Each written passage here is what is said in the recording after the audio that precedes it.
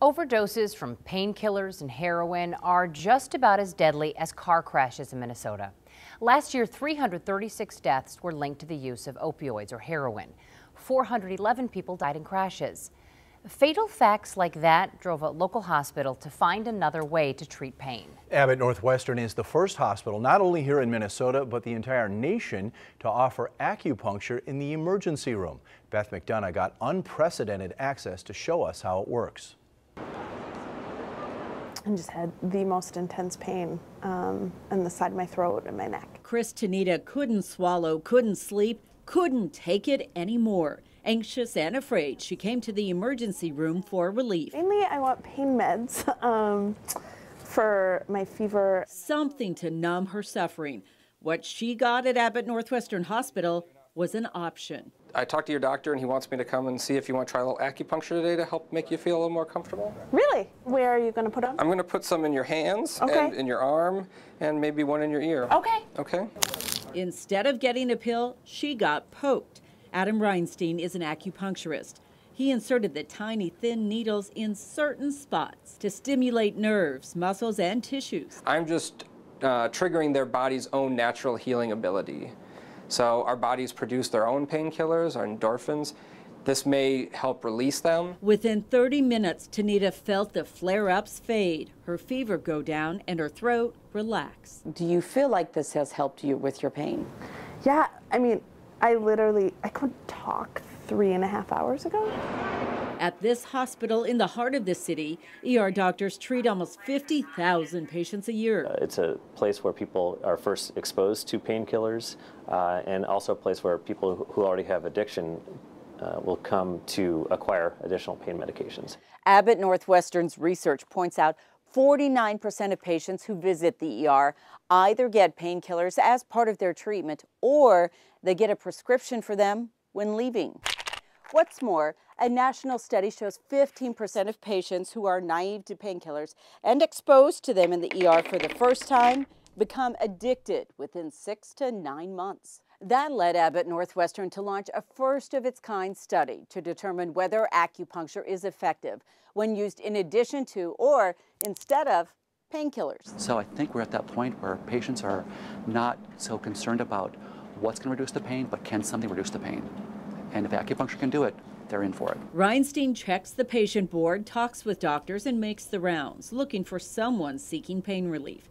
Since the study started in 2013, a majority, 89% of 850 patients, have been willing to give acupuncture a shot. We're actually seeing less use of opioids in the ER when people receive acupuncture. He says 20% less, saving the hospital a lot of money. What's more, some patients leave here without a prescription at all. I don't think the evidence is sufficient. Yet Dr. Stephen Barrett openly questions the value of acupuncture. And the scientific consensus is that acupuncture is not particularly effective for pain. It's not better than a placebo. He practiced medicine for 35 years and now runs a number of consumer health websites, including AccuWatch.org, where he refers to acupuncture as needles with nonsense. Listen, I don't believe in ghosts either, and that's the equivalent of a ghost in your body. Yet folks at Abbott Northwestern believe the benefits are very real. The idea is to stick it to pain by combining Eastern remedies with Western medicine. You ready? Yeah.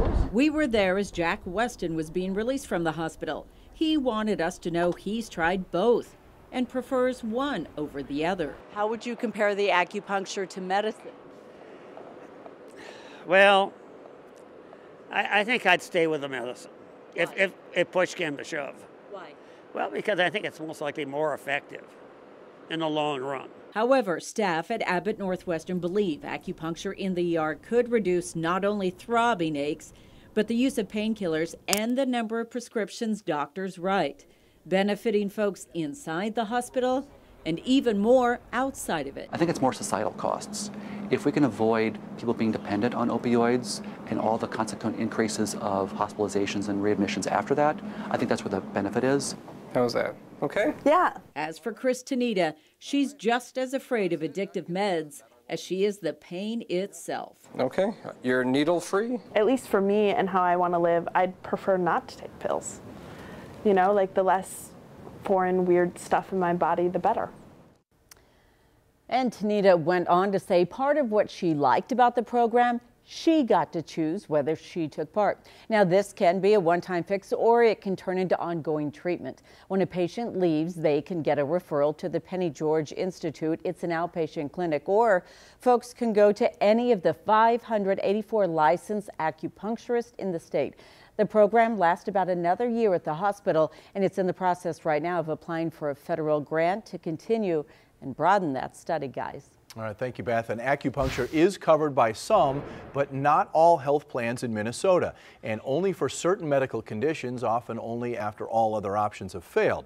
Local acupuncturist Banish Balash hopes to change that. She drafted a proposal that's being considered at the state capitol this session. It calls for state-regulated insurance plans to expand coverage of acupuncture to cover both acute and ongoing pain. People are suffering. They need options other than the pain pill. And so that's kind of what motivates me. Because, you know, to me, it's just that we have a pain problem in the U.S. Balash believes that acupuncture could help combat the painkiller epidemic, but she says we also need to focus on the pain problem itself. All right, on this warm